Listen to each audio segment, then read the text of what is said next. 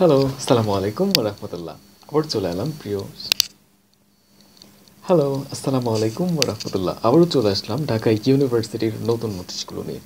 তো ঢাকা ইউনিভার্সিটির যে প্রসেসটা বর্তমান বিদ্যমান চলছে, এরকম অবস্থায় যেটা আমরা দেখতে পাচ্ছি, সাবজেক্ট চয়েস প্রসিডিউরগুলো আন্ডার প্রসেসে আছে এবং কোনোটার রেজাল্টটা দিয়ে দিয়েছে, কোনোটার দিয়ে দেয় নাই। অর্থাৎ বিষয় পছন্দ ক্রমের যে রেজাল্টটা আছে, এটা কোনোটা দিয়ে দিয়েছে, আবার কোনোটা রানিং স্টেটে আছে। ফর এক্সাম্পল, যাক এখন বিষয় হচ্ছে ক ইউনিটের নতুন নোটিশগুলো চলে এসেছে। ক ইউনিটের সায়েন্স রিলেটেড ইউনিট ক ইউনিটের নতুন নোটিশ চলে এসেছে। New notice regarding science unit has come and emerged. এখন পড়ছি, শোনো। ক ইউনিটের প্রথম ধাপের বিষয় মনোনয়ন প্রকাশ করা হয়েছে। সকল আসন পূরণ না হওয়া পর্যন্ত 4 থেকে 5 বার বিষয়ে মনোনয়ন প্রকাশ করা হবে।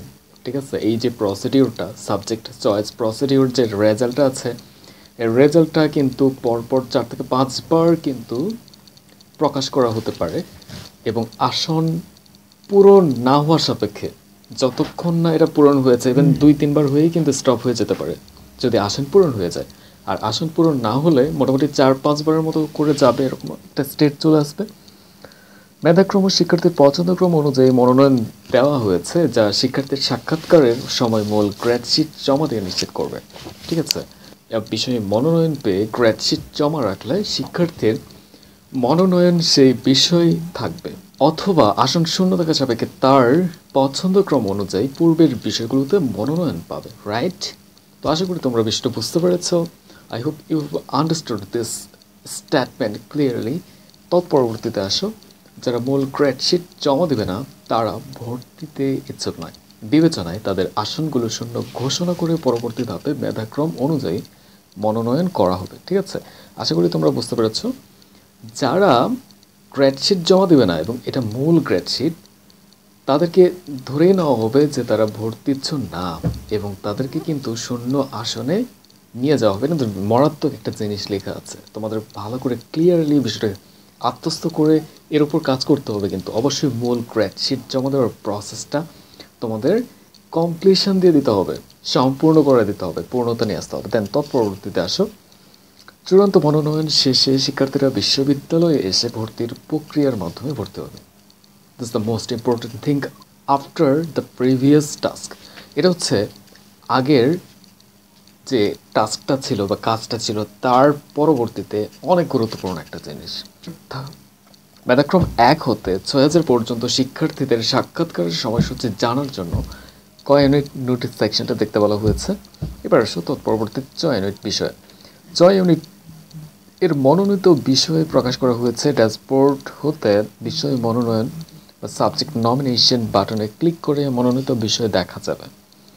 গ ঘ ইউনিটের পাশকৃত শিক্ষার্থীদের জন্য বিস্তারিত ও বিষয় পছন্দক্রম ফর্ম অনলাইনে চালু হয়েছে। প্রতিটি ফর্মে তথ্য দিতে আনুমানিক 15 থেকে 20 মিনিট প্রয়োজন হবে।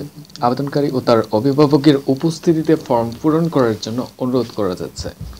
বাবা মা এর ভোটার আইডি, শিক্ষার্থীর জন্ম সনদ নম্বর, ঠিকানা বা অ্যাড্রেস ইত্যাদি দেওয়ার পর বিষয় পছন্দক্রম দেওয়া যাবে। পছন্দক্রম আংশিক পূরণ করে তা সংরক্ষণ করা যাবে, তবে তার নির্ধারিত তারিখের মধ্যে তা সম্পূর্ণ করে প্রিন্ট কপি ডাউনলোড করে নিতে হবে। You have to download your print copy of the desired section within the fixed date. প্রয়োজনে একাধিকবার ফর্ম পূরণ করা যাবে, তবে সশরীরে হাজির হয়ে নিশ্চিত না হলে প্রথমে দেওয়া তথ্য ও বিষয় পছন্দ ক্রমটি চূড়ান্ত বলে গণ্য হবে।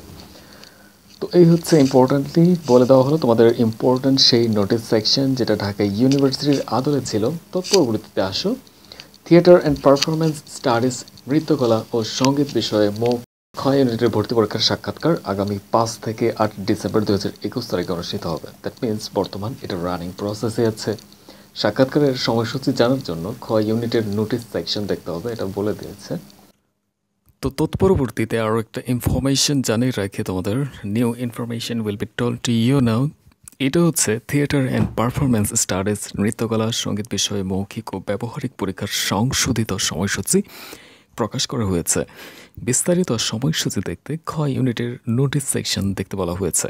You have to C the notice section two C the descriptive notice part and descriptive information part after going to the notice section of core unit. If you have any question regarding to this kind of problems spoken in this video, you can get answer by writing comment in this video comment section.